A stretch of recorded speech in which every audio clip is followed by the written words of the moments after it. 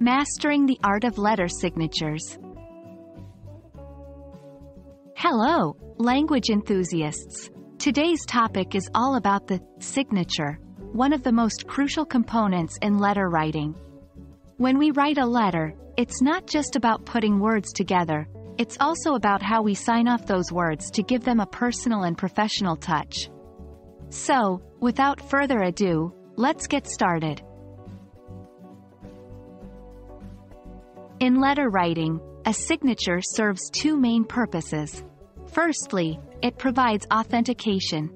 It indicates that you stand by the information in the letter. Secondly, it serves as a means of personalization. It gives your letter a personal touch, making the receiver feel more connected to you. Keep in mind, the signature should always match the tone of your letter. Now, what should a proper signature include? Typically, a signature consists of two main parts. 1.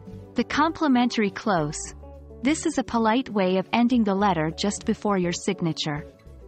It could be formal like, "Yours sincerely," "Yours faithfully," or "Regards."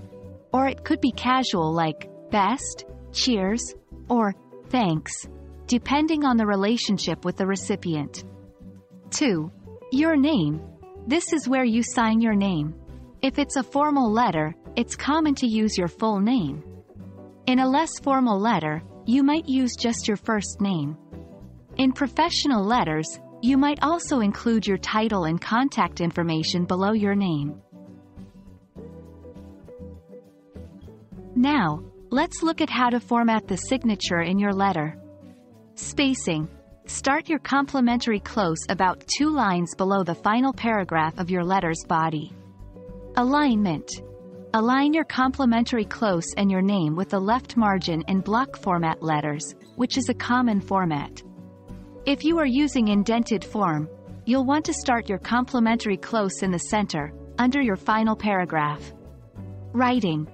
The complimentary close should always start with a capital letter and end with a comma.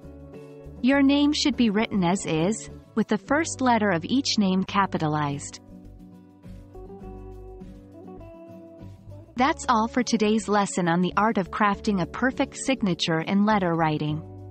Always remember, the signature is more than just your name. It's your personal seal. It's the last thing the reader sees and often the part that lingers in their mind. Make sure it accurately reflects you and the tone of your letter. We hope this video has been insightful. Happy writing!